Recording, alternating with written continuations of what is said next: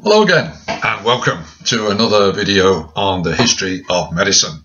Coming towards the end of the course now, so not too many left. Now, what we're looking at today is technology and the advances, the changes, the progress from about 1950 through to the present day. Now, if you remember our previous video, we were looking at the first half of the 20th century. We finished round about the year 1948 with the setting up of the NHS, the National Health Service. And so for the first time, as we get to 1948, 1949, 1950, we get 8 million people who'd never ever seen a doctor because of the shortage of money. Now the NHS was beginning to change medicine. The government is spending a huge amount of money, better training, specialism for the doctors, nurses.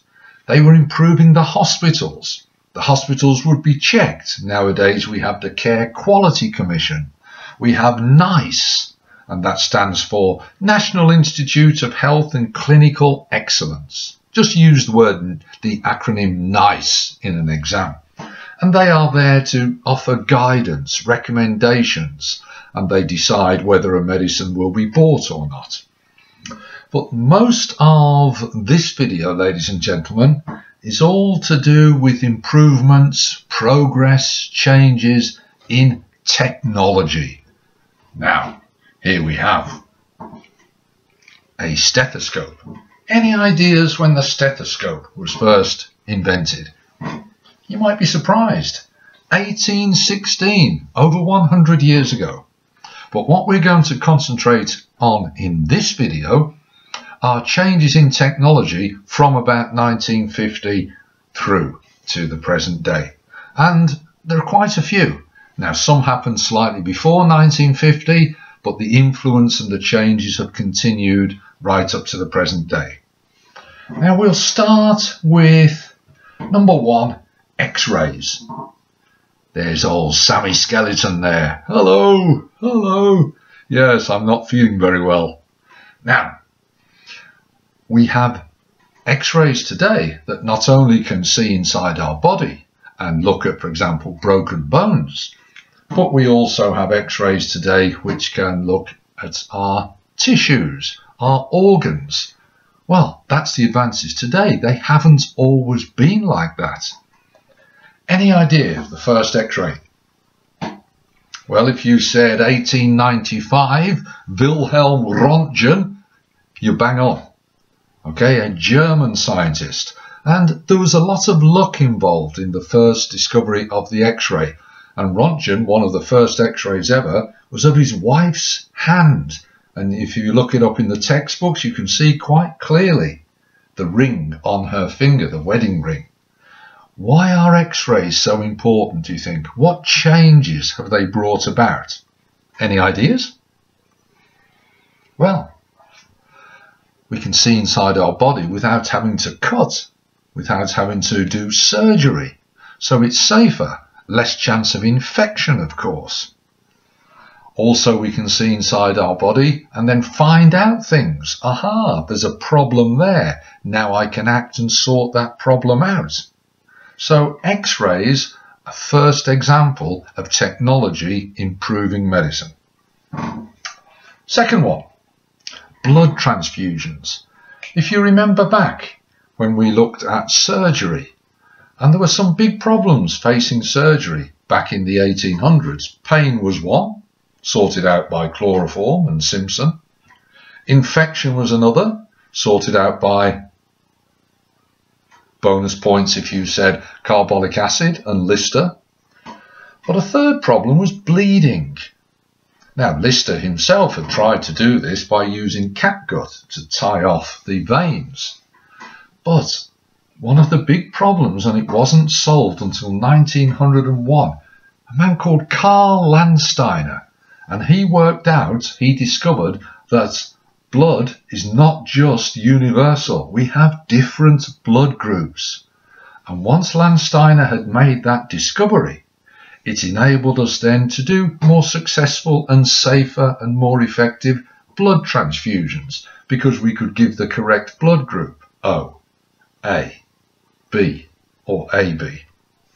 Now, when we move to World War I, because of Landsteiner, yes, they could do successful transfusions, but you had to have the patient and the donor together because there was no real way of storing blood and transporting blood.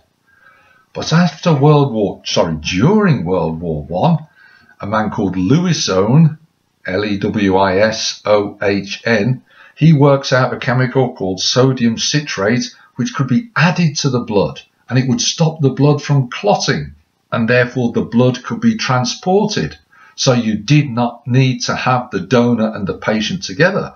The blood could be transported. Very useful, because in World War I, no one's going to want to go to the trenches to give blood.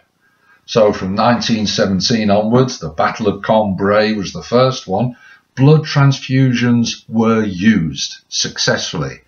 And now, of course, we have a very successful blood transfusion service, and the national service was set up in the 1940s. So number 2 technology improvement, blood transfusions. Now, number 3, organ transplants. Transplanting organs, very successful today. The first one was way back in 1905, the cornea in the eye. 1954, kidney. 1963, liver, the first successful transplant. Possibly the most famous, 1967, over in South Africa. A surgeon called Dr. Christian Barnard, working on a South African man called Louis Washinsky, 1967, the first successful heart transplant. Now, unfortunately, that patient only survived for 18 days because there was a big chance of rejection, and he sadly died from pneumonia. Since then, we've made more progress as our technology and our knowledge have improved. And now people can live for years and years because we have something called immunosuppressant drugs, which stops our immune system from rejecting the new organ, in this case the heart. So there again we see progress. 1980s, we've got multi-organs, we've got heart and lung together. And in more recent times, there's been the very first steps to face transplants. So organ transplants, another example of technology. Now, another to do with surgery. What's this? Yes, it's a key. Well, what's that got to do with surgery? Absolutely nothing, I hear you cry. But there is, ladies and gentlemen, because nowadays we have something called keyhole surgery. Instead of making a large cut to go inside and have a look, or to do the operation, what they can do now is make a very small cut. Almost as if they've got here, hey, there we go, almost like a little fibre optic. And right on the end, which gets inserted into the small cut, we have a camera. Yeah, not as big as this, obviously. A tiny camera on the end of a tube that the surgeon can see inside. And again, that's cutting down on the size of the wound, less infection. So keyhole surgery, again, we see it's less invasive, it's better. I suppose you could say they are unlocking the key to success. Sorry. I apologise for that. Now, an example of that, come with me, back to the 1970s. Where are we? Come on, let's get my hat. There we go. Hello there. Yes, I'm a footballer in the 1970s. If you don't believe me, have a look. Go and check what footballers' hair was like in the 1970s. You'll see loads of these ridiculous perms. Now, way back in the 1970s, if you were a professional footballer and you got an injury, say, to your cartilage on your knee, you'd be out for months and months and months because it was a very serious operation. You might be out for the entire football season, sometimes a year. The cartilage operation on your knee was a huge operation. Nowadays, that time limit is much more short. because we can recover quicker, because quite often it will be done by keyhole surgery. At the time in the 70s, they probably said to the doctor, look, we need to improve things. I apologise. Terrible joke. But there's an example of technology making things better. Oh, remove that wig. Terrible. Now, something else. Plastic surgery. Very, very big today. But again, it started due to war. World War I at first, because of the terrible shelling and the shrapnel in the trenches, they did more than 11,000 operations, normally on the face, to try to rebuild the face.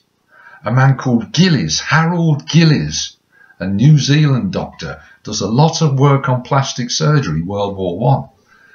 That was continued into World War II. This time, not so much from the shelling, but from burns. Remember, World War II, slightly different. More of the war was fought in the air. Many of the pilots were badly burned, but survived. So a man called Archibald Mackindoe did a lot of work to try and improve the burns by doing skin grafts on their faces. And he set up a hospital, and he called it the Guinea Pig Club, where they're all there, all the wounded pilots together. So we see plastic surgery, another example of technology being improved. And we have all sorts of machines today. Now, I mentioned earlier transplants. Sometimes, obviously, we have to wait for an organ to become available. So let's say if you've got some problem with your kidneys. Whilst you're waiting for a kidney transplant, they use a dialysis machine where they give you the treatment which keeps you alive until the possibility of a transplant. Well, dialysis machines, another example of technology. Also, to go back to something I mentioned earlier, the heart. Nowadays, many people are walking around completely healthily now because they've had a heart pacemaker fitted. Now, a pacemaker, someone who runs at the front of a race to get a quick time. No, not that pacemaker, you fool. A pacemaker which regulates the heart rate. And it means that people can live a normal life now. Okay? As they probably said to the doctor at the time, come on, you can't beat it. As Michael Jackson didn't sing. So, pacemakers, another example of technology. Gene therapy, I mentioned some of that in a previous video, the idea of replacing faulty genes. Huge step forward. In example, they're doing work on that now in muscular dystrophy, cystic fibrosis, Huntington's chorea, and also doing work in stem cell research to do with people who've had accidents and are paralysed. Final couple, 1931. The Electron Microscope. Now, Pasteur, back in the 1860s, used microscopes to see the microbes, the germs, for germ theory. But the electron microscope was far more powerful, and it enabled them to see very clearly certain things. And it led, for example, to the polio vaccination that I'll talk about in another video, 1954. Equipment, the final example. Well, today we've got scans. We can have CAT scans, MRI scans. We can see inside the brain without doing this. So people could take a scan of my brain. Wouldn't see much. We use ultrasound scans, obviously for pregnant women, to check that their babies are okay. So we see a huge range of technology as the 20th century has gone on and as we've moved into the 21st century. What factors were involved in all of those? Developments in science and technology, of course. Government, of course, being more interested now. The idea of laissez-faire has gone. Putting in money, research teams, teamwork, the role of the individual, geniuses working very hard, doing experiments. Put all of those together and we see the role and importance of technology. better diagnosis. We can spot more clearly and more accurately what's wrong. We can treat it better. We can offer better care. We can offer better cures. And as a result of all of that, ladies and gentlemen, millions of people are alive at this minute who, if they'd had these problems back in history, would have had no chance. They would have died. Technology, the 20th century. Progress. Hope it's been useful. Take care now. See you soon. All the best.